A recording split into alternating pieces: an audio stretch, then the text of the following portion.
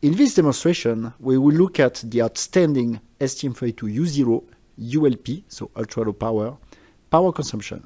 So those are the numbers for the power consumption in different low power modes of the STM32U0 with the wake up times. Starting from the top, in run mode, we can go down to 49 microamp per megahertz in the range 2. In sleep mode, so this is where we turn off the CPU, we can reach 100 microamp, so in like an example 100 kilohertz, with only 6 cycles to wake up. In low power sleep, we can reach 13 microamp, so same thing at 100 kilohertz, with only 0.7 microseconds for wake up time. And now come the ultra low powers. First, let's start with the stop mode. So as you can see, the lowest stop mode is the stop 2 mode. Thanks to this mode, we can go down to 570 nanoamp. So that's amazing. And with only 6 microseconds for wake up. With the standby modes, we can go down to 30 nanoamp. So with a little bit more time to wake up than the stop 2 mode or the stop modes, with 14 microseconds wake up. So it's still very fast. Even better, with a shutdown mode, you can reach 16 nanoamp, so ultra low power. And the wake up time is of course a little bit higher, than the previous modes, with a 256 microseconds. Last mode, which is the VBAT mode, so that's when we turn off completely the VDD, basically of the microcontroller, and only the backup domain is preserved, is powered. In this mode, we can reach 6 nanoamp. For this demonstration, so where we're going to measure currents in different low power modes, we will be using this Nucleo here. So Nucleo U031. So this is using the STM32U031R8T6 or T.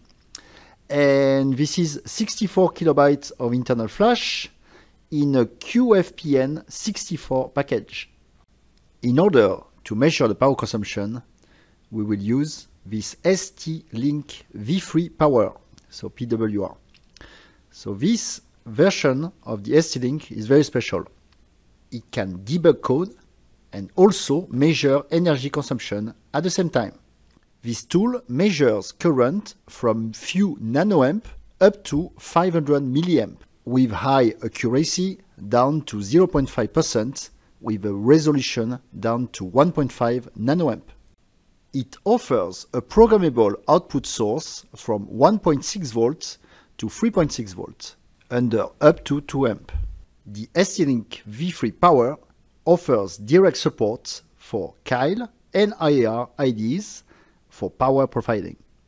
And also you can use it as a programmer, so using SWD or JTAG, or even some other interfaces like I2C, SPI, UART, GPIOs, and other, like peripherals interfaces that are supported. So this is the setup for the demonstration. So here is the target application, target board. So in our case, this will be the Nucleo U031. Connected to it, our ST-Link V3 Power, so that we just presented earlier, and then connected to your host machine. So we connect the ST-Link V3, and we run a software called the STM32 Monitor Power. This software tool allows you to visualize energy consumption in real time. This is the setup here, the Nucleo board right there, and then connected the ST-Link right here, connected to the host machine. So we connected the outputs here to the power of your Nucleo board, and so this is the ground. We don't use the auxiliary. In terms of software and firmware, so first the software. So here I have a terminal in our application, like a Teraterm in my case, connected to the Nucleo board, because I'm doing some printfs from the firmware that is running on the STM32U0. And here is the STM32 Monitor Power that is connected to the ST-Link V3 power, as you can see right there. And I selected, the output voltage of the ST-Link to be 1.8 volts, right there. So that's in millivolts, so 1800. And here are the different parameters for the acquisition. The target board is powered, as you can see, directly from the ST-Link. And we can also reset. So let me reset the target. And here is the code that we are running. This code is a project example that we provide in our STM32U0 package. Okay, so let's run the example. First, we're going to start the acquisition right here on STM32Q monitor power. And now I will select some different modes. So let's start with the run mode in voltage range 2 at 16 MHz, option 12. Okay, so here is the consumption, so the current. So we can say about like 1.2, 1.2 milliamp, right? Okay, so I'm going to reset the target. And now let's select another mode. So for example, which one we want to try? Let's try a low power sleep at 2 MHz with the flash off. So this will be option 8, right? Okay, here is the power consumption. So ultra low power, as you can see. So we are down to 250 microamp. So very low power, as you can see. Yeah. All right, let's try the stop 2 now. So I'm going to reset the target again. And let's try, for example, the stop 2 mode. So option 4. So as you can see, it really went down.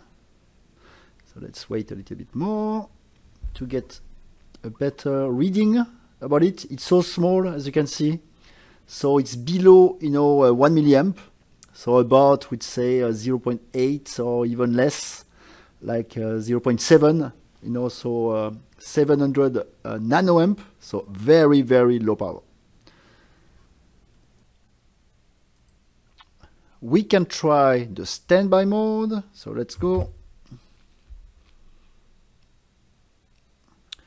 And then we can try also a shutdown. So that will be option 0, which is even lower power mode. So that's all the different low power modes, that we can show